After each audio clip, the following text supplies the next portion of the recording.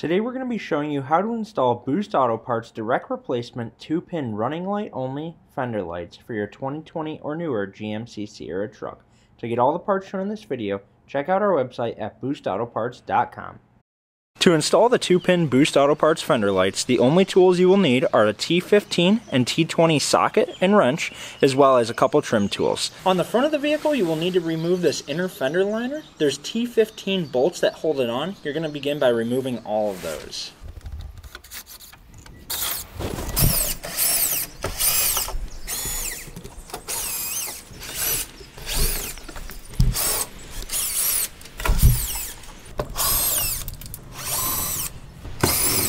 Remove the inner fender liner by starting at the front.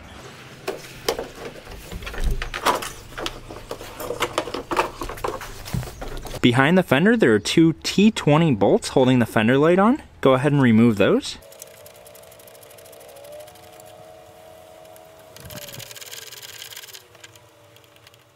Carefully remove the fender light from the fender flare.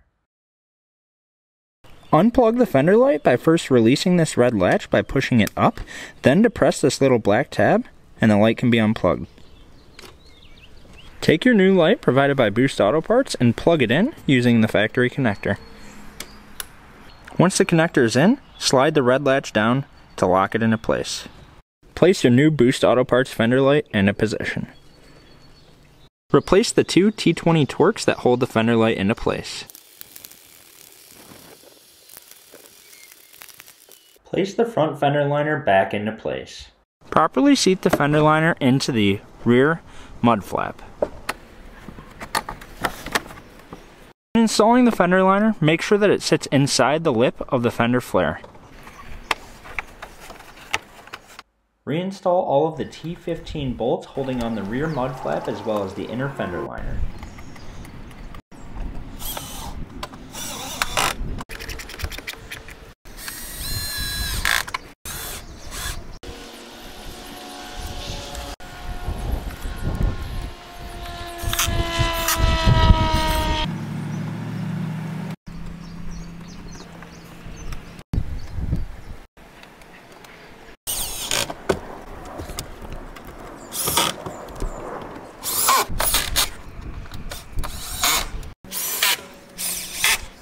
After the front is complete, you'll move to the back and remove the three T15 bolts holding on this rear mud flap.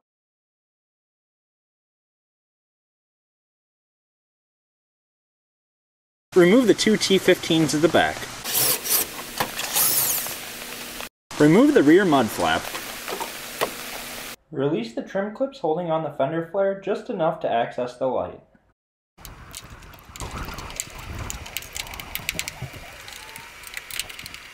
In the event any of these trim clips are damaged, we are showing the part numbers here so you can order replacements. If you're careful and use trim tools, this should not be necessary. Unplug the rear fender light by first unlatching the red latch and then depressing the black tab and unplugging it. Remove the two T20 bolts holding the fender light into place.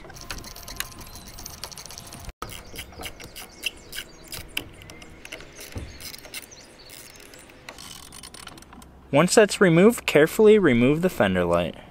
Place your new 2-pin fender light provided by Boost Auto Parts into position. Plug the connector into the Boost Auto Parts light until it clicks. Then slide the red latch forward. Reinstall the two screws holding the fender light into place.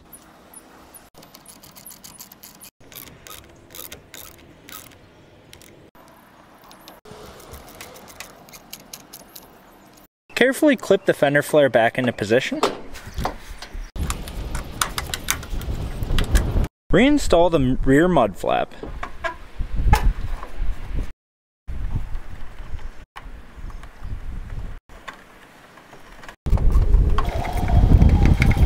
Place the two T15s at the bottom.